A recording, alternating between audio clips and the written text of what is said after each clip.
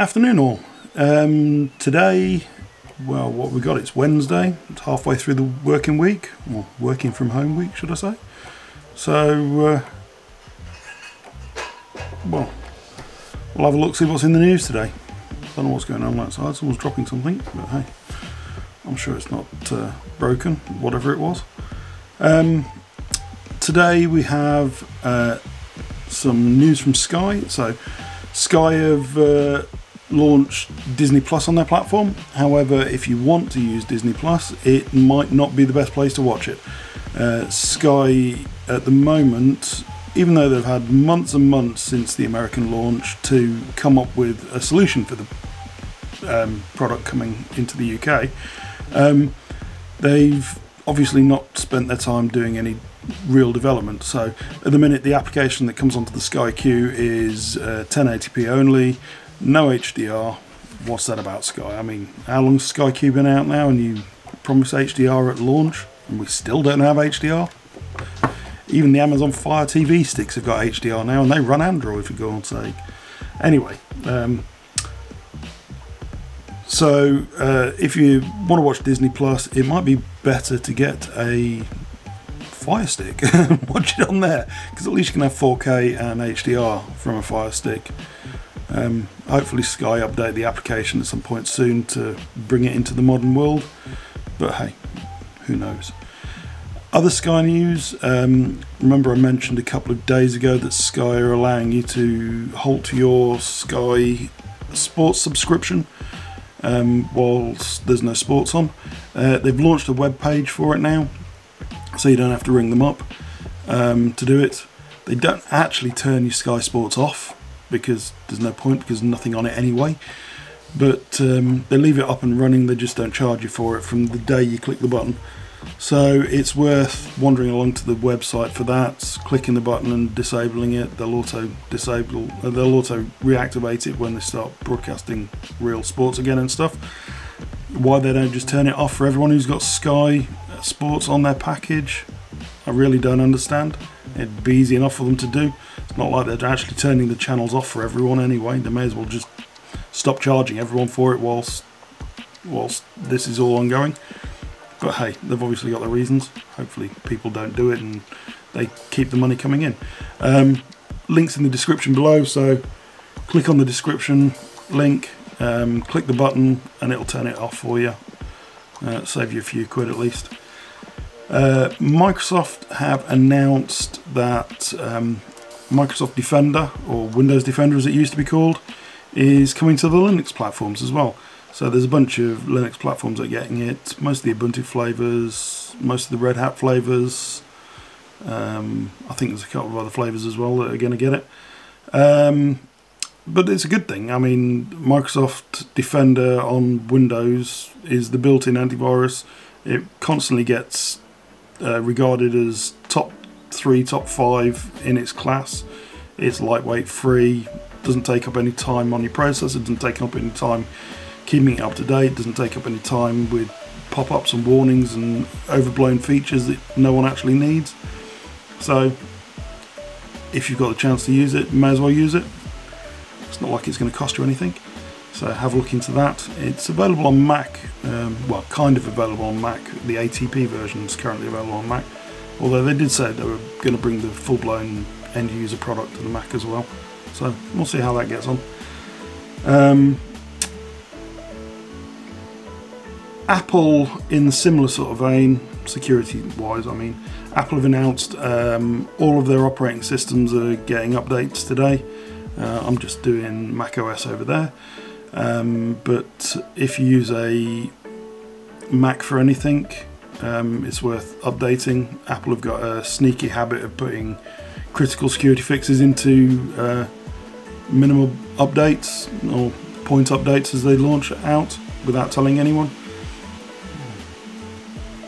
It's noisy doing the update. So it's worth getting it down. I think there's updates out on the iPhones, iPads, Apple Watches, Apple everything. So worth doing. At least keep up to date. In these days with malware running around rampant everywhere, it's worth keeping it all up to date. In other malware news, Adobe Creative Cloud, make sure you get that up to date. There's been a critical security patch applied to it that allowed people to delete local files off the file systems for computers with it installed. If you've got it set to auto update, you should be good. If you haven't, go and make sure you update it. You don't want people being able to delete your local files. In human malware news, keeping on the malware kind of track, the UK government has announced that in-home testing kits will be coming soon. They're going to be distributed via either local pharmacies or via Amazon. Obviously, I think there's a small charge for them, although they haven't told what that is yet. And they're designed for people that are self-isolating that have symptoms of the virus. So if you've got any symptoms and self-isolating, when details of those pop up, might be worth ordering one in, making sure that you're alright. Obviously, don't go wandering down to the high street pharmacy if you've got it. Get someone else who's not in your zone of contact to grab it for you and drop it on your doorstep, or get Amazon to deliver it for you if they're going to do it that way. Just easier.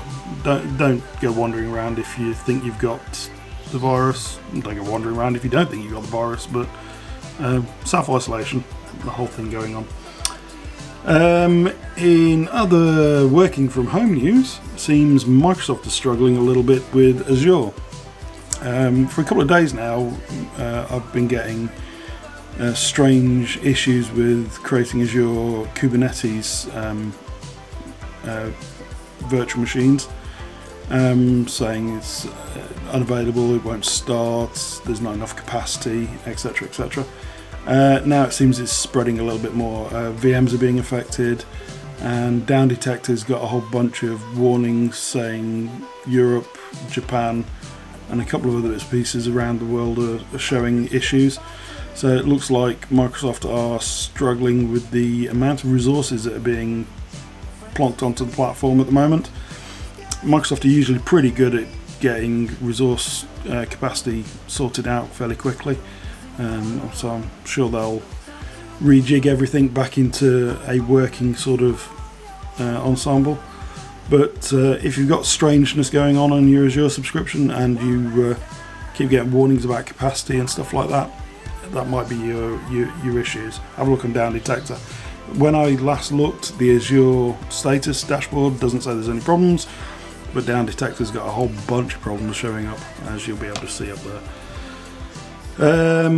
In other Microsoft news, in better Microsoft news, they've launched Bleeding Edge onto the Game Pass platform for Xbox and Windows subscribers. So if you're an Game Pass subscriber, Wanderer, and that's your sort of game, not really my sort of game.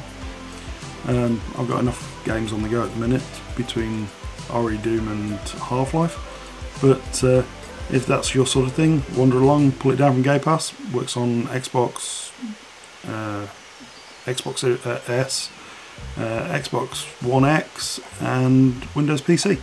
So plenty of opponents to go run around and destroy things with. Other stuff that they've announced for Game Pass dropping in, there's Power Rangers if your kids are into that sort of thing. There's the Surge 2, Ace Combat 7, and obviously Ori got dropped a couple of weeks ago. And if you like Metroidvania style games, well worth a go. It's really pretty as well. And then for our daily watch stuff, instead of TV, movies, Netflix, the likes, I thought I'd drop a few channel names for YouTube channels that you might be interested in. So I'll link them all below if you want to go along, but have a look at these. You got Peter McKinnon if you like camera stuff, he's really good. Canadian guy, he's quite amusing as well. You got Tested, which is a technology sort of channel, and it's got some of the old Mythbusters crew involved with it. Kevin Smith, well, you all know who Kevin Smith is. Digital Foundry, they do an awful lot of game style stuff. They do details on the Xbox One, PlayStation, PC, all sorts of tech around that sort of thing. Linus Tech, also a computer style one, also Canadian, fairly amusing sort of videos. Lando Norris, I showed you some Lando Norris yesterday, always worth following on YouTube and Twitch. Mark Priestley, he's an ex-McLaren F1 mechanic, and he does some fairly in-depth F1 videos, quite interesting at times. Forgotten Weapons, looks into a whole bunch of guns and stuff from the old days and how they work and things like that. It's quite interesting. Trainer Tips, if you're into Pokemon Go, there's a whole bunch of other Pokemon Go kind of YouTubers that are worth watching, but Trainer Tips is always good. BigClive.com, he's a hilarious Scotsman that lives in the Isle of Man, and he takes stuff apart and shows you how it works and breaks it, mods it, hacks it. Mighty Car Mods, a couple of Australian guys, they do an awful lot of stuff with cars. They're genuinely well worth watching, amusing, and always up to something funny. Emergency Awesome, if you're into like comic book news, comic book movie news, TV stuff. Corridor Crew, they do special effects and things like that. It's interesting to see behind the scenes of how some of the special effects that you see on movies and stuff like that work. Remember the video that came out not so long back with the robots wandering around on a gun range and stuff like that?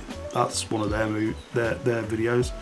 And New Rockstars, also TV, movie sort of stuff. They like take apart and don't take apart. They break down movies and look for the hidden meanings and stuff like that that's in them.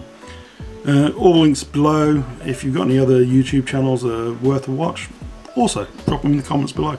It's well worth finding new channels that are interesting, especially in these times when it's something to do at least. Having said that, all links below that I've mentioned. Stay safe, have fun, and ta-ra.